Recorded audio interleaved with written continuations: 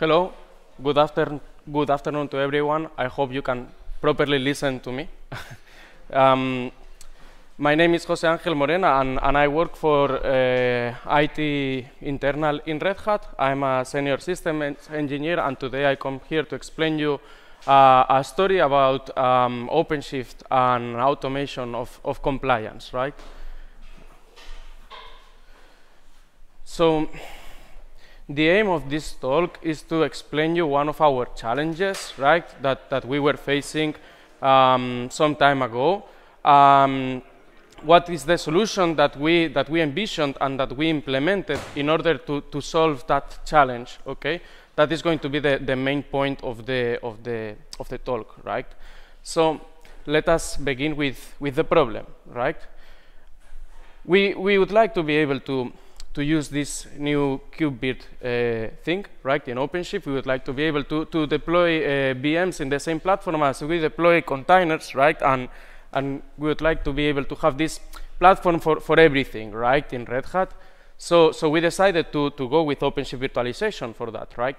The problem is, how do we make sure that we are able to land a security posture, right, in the VMs, and we need how we can achieve that, right? Because we need to do it in a way that it's automatic. Because in the end, the people who are going to deploy VMs in the platform, right, most of them are going to be developers or people who have their own problems, and they are not going to be there to be worried about the security posture of the VM or what compliance rules are enforced or aren't enforced, right? So the problem was basically to find a way that all of this would be automated, so the people who are creating virtual machines in OpenShift would be more productive, right, and could focus on developing whatever they are developing, right, because that's their job in the end. So that is the problem that we were trying to solve, right?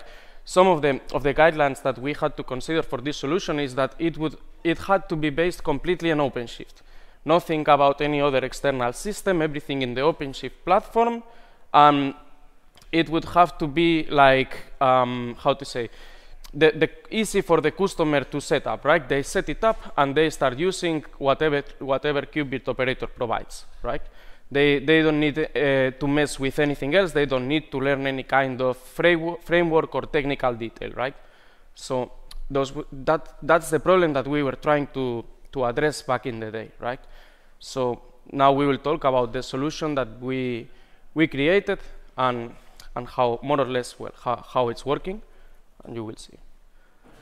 So, personally, from my point of view, right, when thinking about solutions to problems, I would like to envision the bigger picture before starting to decide things, right? And this is more or less the workflow that we envisioned back in the day, right? That user or customer would create an OpenShift virtual machine, and once the virtual machine is created, something would have to run in order to make it compliant, right? When I say to make it compliant, I'm trying to say that something would configure the VM so it has some kind of security posture, right? Basically, the VM would comply to a security standard, yes, compliance rules. So this is more or less the idea of the bigger picture, right? User creates a virtual machine, something makes it compliant, right? Besides from that, of course, compliance is something that must run on a schedule to make sure that the VM remains compliant over time, right? So that's something to take into consideration. And we would need some kind of mechanism so the customer can tweak the automation if needed, right?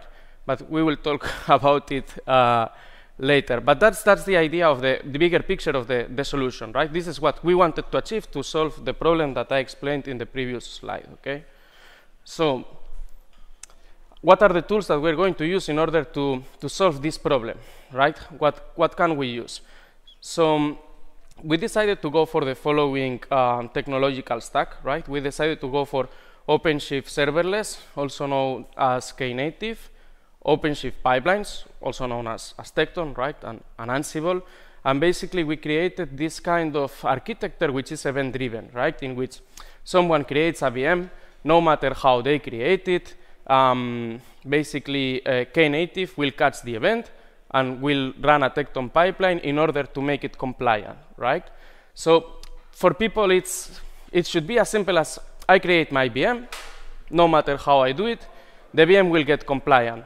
And because it's a Tekton pipeline, then I get to see it in a sort of beautiful BAO, right? This execution of this Ansible playbook, right? So that would be the idea, right? And in order to do so, we went for Knative because it provides you with the ability to react to trigger on specific events. And we went for Tekton because it basically has this event listener that will allow you to say, okay, there was this event, so Knative reaches out to the Tekton event listener, and the Tekton event listener will spawn a pipeline, right? The good thing about this solution is that there is not a lot of custom code, if you know what I mean. It's just Kubernetes manifest of the Knative resources, Tekton resources, and the custom code you have is in the pipeline that will make sure that the VM is compliant, right? That's one of the cool things of this solution, that it's not unlike when you develop an operator or something that you have to put a ton of custom logic. This one is more like using the already existing things in the OpenShift ecosystem, right?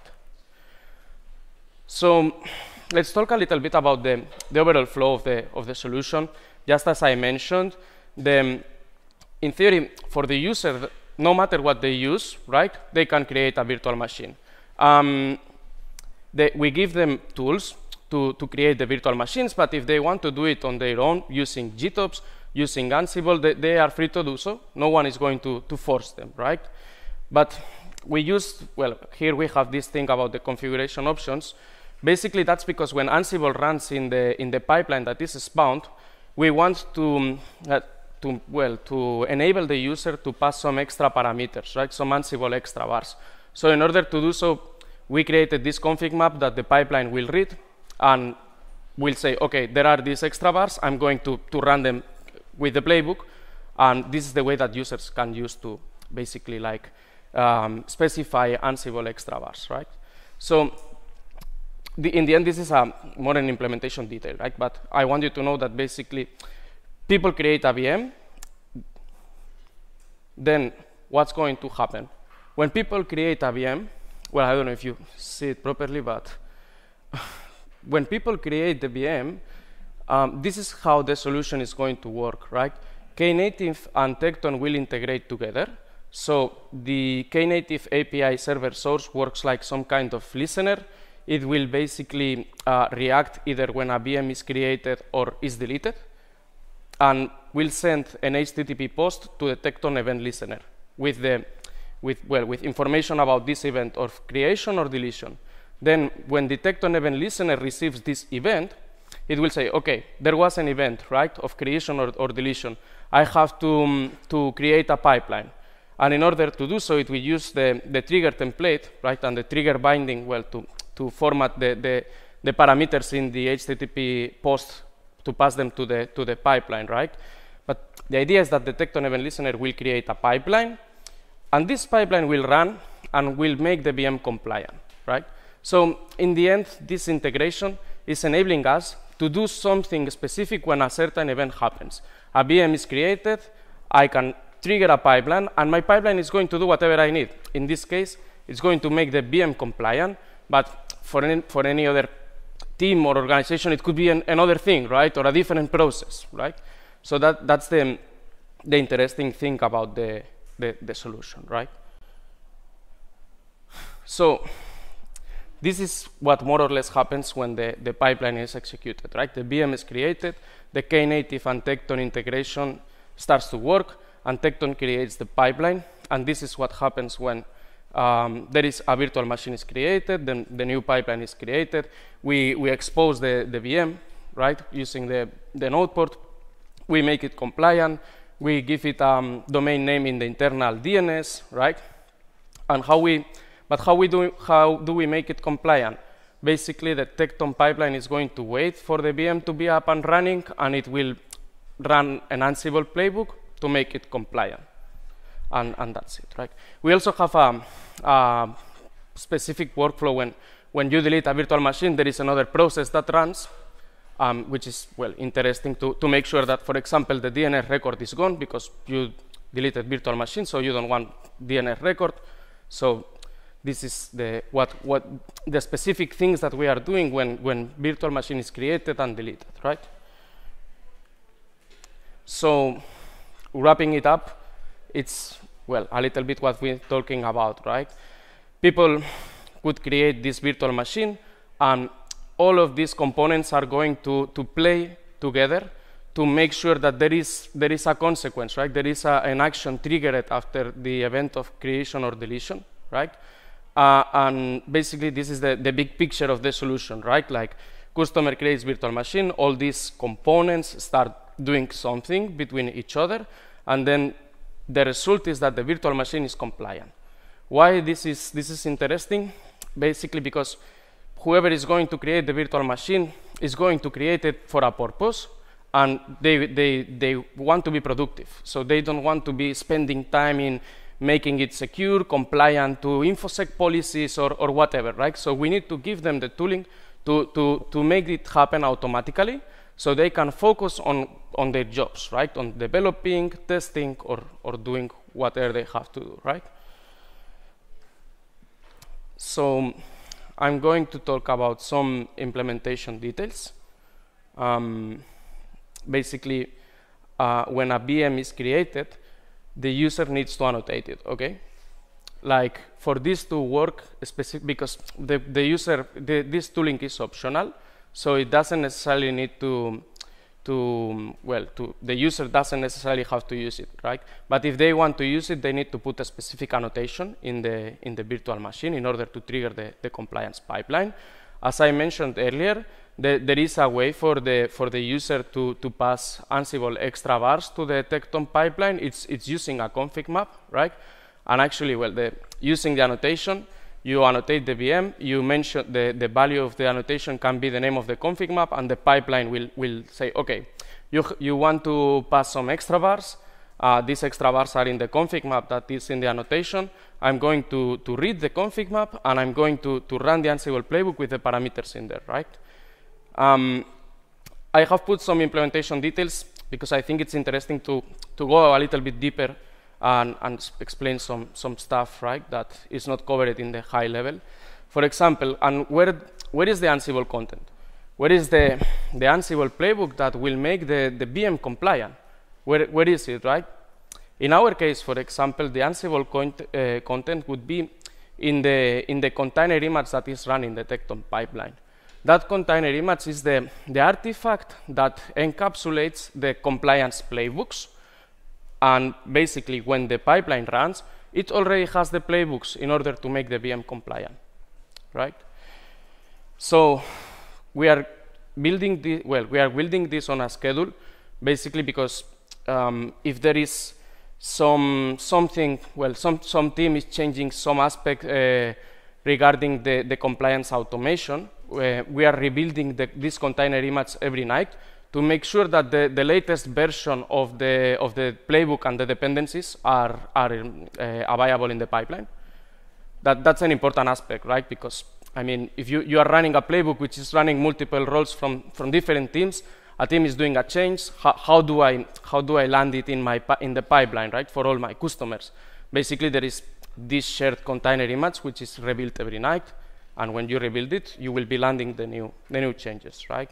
Of course, the logs of these pipelines are put in Splunk, are forwarded to Splunk for auditability purposes. And there is something interesting is that there are people, for example, who would separate the projects. They would deploy their VMs in an OpenShift project. They would run the pipelines in another OpenShift project, right? The solution is flexible enough, for example, if you want to deploy VMs in 4 projects or 3 projects and have that centralized project where you run your pipelines that make the VMs compliant, that's also possible, right? And it's an interesting thing, right? Because there are people who are fine with one project for VMs, but there are people who maybe are managing hundreds of VMs, and the labels is not enough for them, so they need to go for multiple OpenShift projects. So that's cool because they don't need to have one project for VMs, one project for pipeline. They can have as many projects for VMs they want and one project for pipeline if that's what they prefer, right?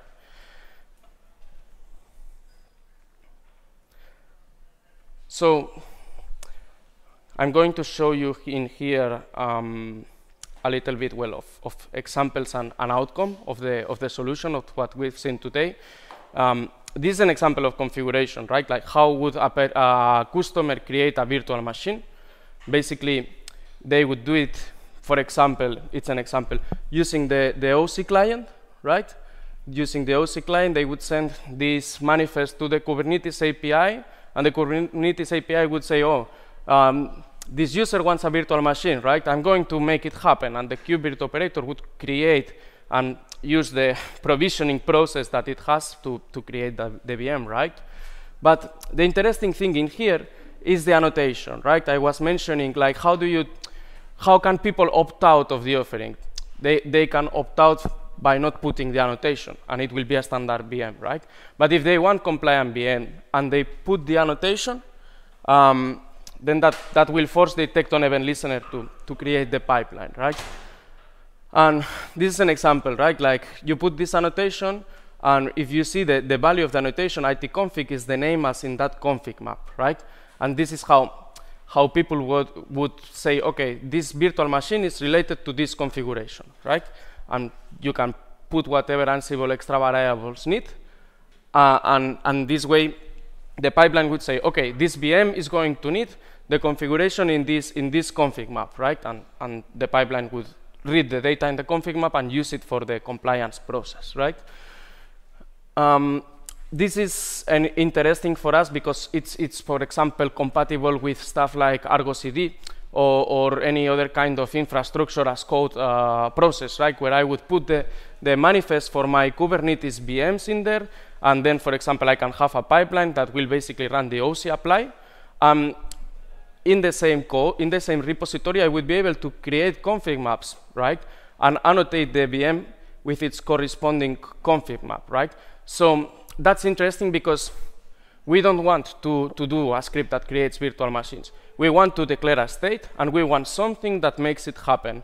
All this solution is basically, I declare a state, and there is some event-driven automation in the background that will make it happen somehow and will make my VM compliant, right? And this is more or less the idea of what people would put on their repos or would create with the OC command, right? Or kubectl command. So this is the outcome, right? Like I create my VM with the name DevConf. Knative and Tekton are going to talk to each other, and a pipeline is going to be created that will basically like make the VM compliant, right?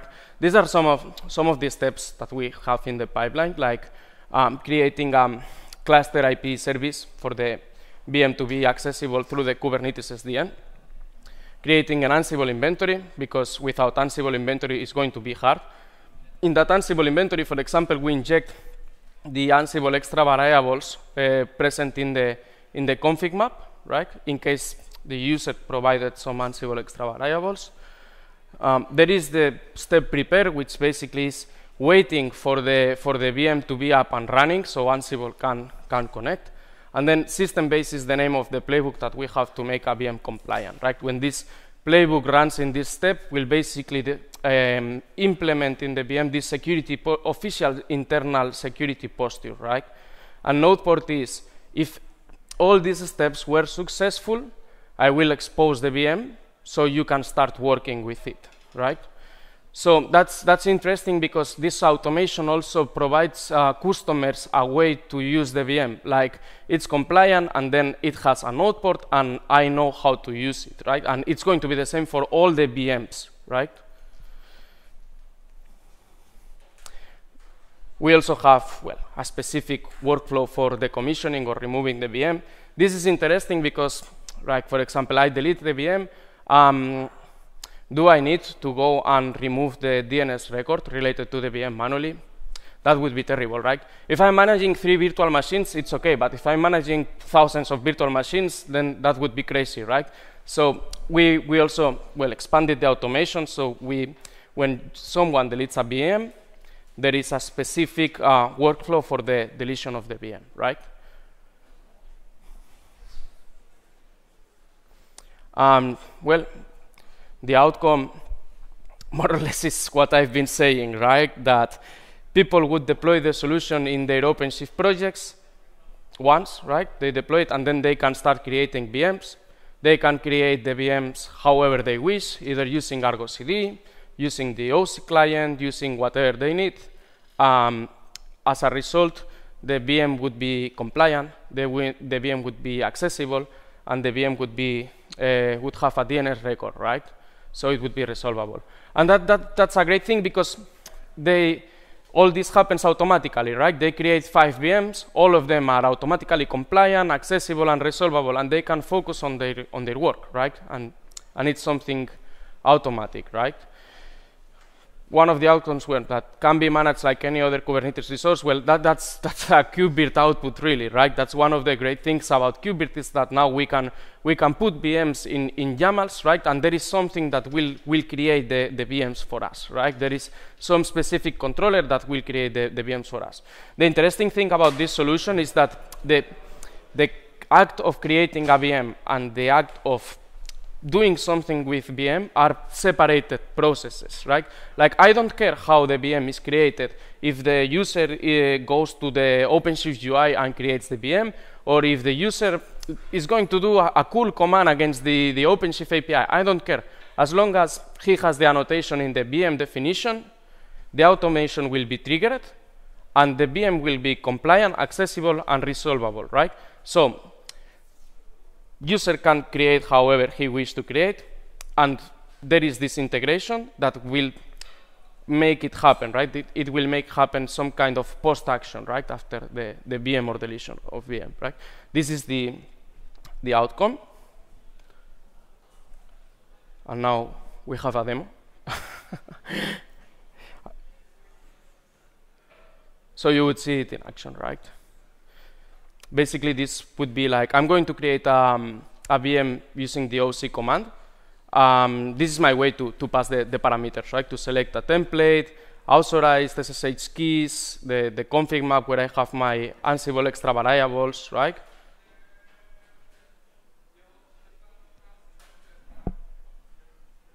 This is how I create the VM. Because it's an OpenShift template, I would use the OC process, but in the end, it's the same as the command that I showed you earlier with the OC apply, right?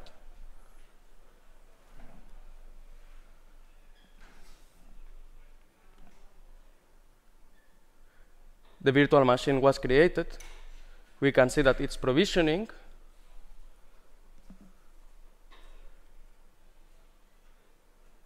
And the pipeline was spawned automatically, right?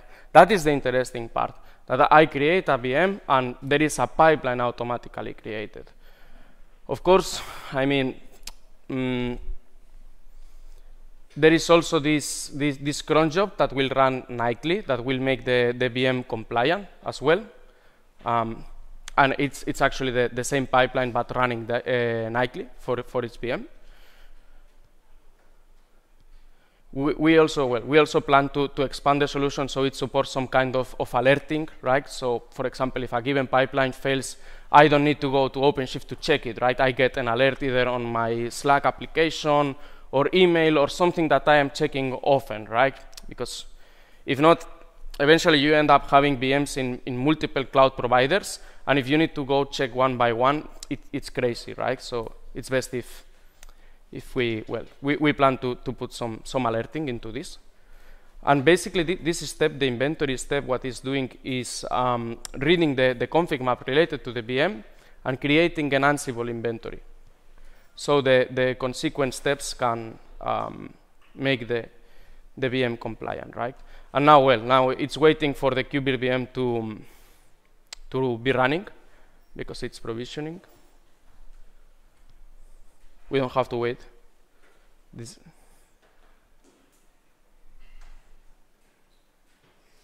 Okay. Oh.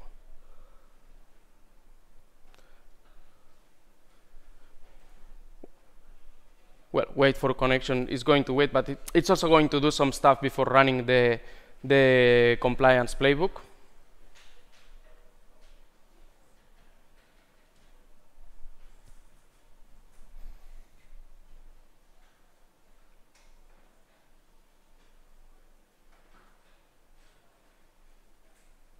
And then the base configuration is the step that would run and would make the VM compliant, right? Because, well, because of privacy purposes, like we omitted the real playbook and we have put a debug task. But this proves that the connection to the VM that we just provisioned works. And in here, you can put whatever Ansible playbook you would like, right? In our case, we're using this Ansible playbook that would enforce this security posture in the virtual machines, right? And Noteport would be the service that would make the VM easy, well, not easy, right? But that would make the VM accessible, right, outside of the OpenShift network.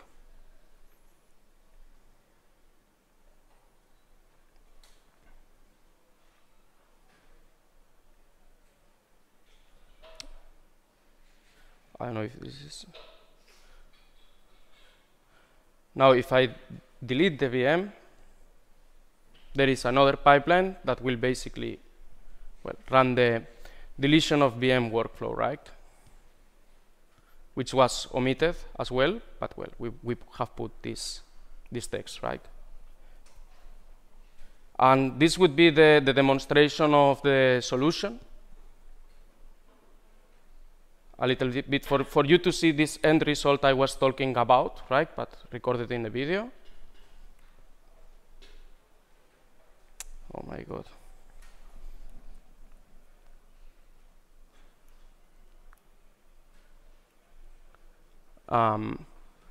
Now it's time for questions, if you have any.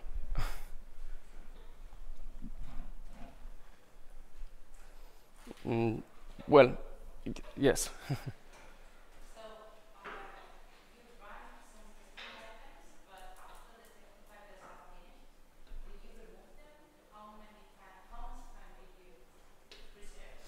That's a good question, right? Because eventually, if you have many VMs, you can end up with your namespace full of pipeline runs, right? The current policy is basically when there is a successful pipeline run, we would leave it there for a couple of days. If there is a failed pipeline run, we would leave it there for a week. But all of this data is ingested into Splunk, so you can get to see it. Or even if some team wishes, they can trigger some specific alert or automation from Splunk, right? I don't know if that answers your question.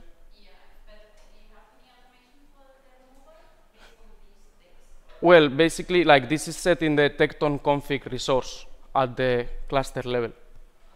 Yeah. Next question.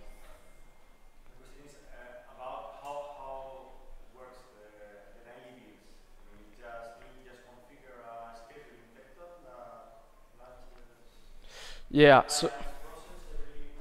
So basically, in order to build the container image, we are currently using build config in OpenShift.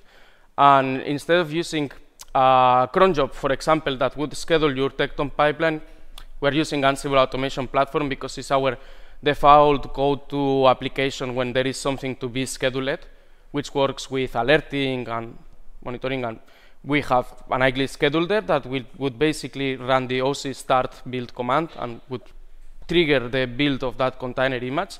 And when the container image is built, it will download all the dependencies to run the compliance playbook, the latest version of the roles, and everything, right? So if, for example, I have one team that is doing, InfoSec team is doing a change in a playbook, right?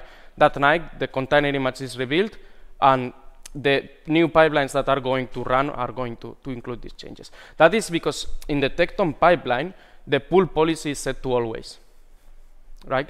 Because if I set pull policy always, if I rebuild the container image, the next time that the pipeline runs, it will download the latest version of the container image. Right? That is how we are making it in order to land changes in the Ansible playbook.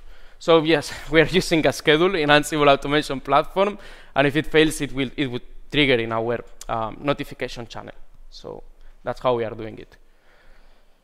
Any other questions?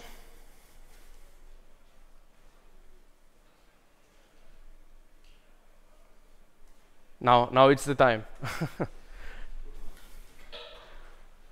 Okay, then, if not, that's the end of the presentation. Thank you. And you have this meme. And thank you for coming, and goodbye.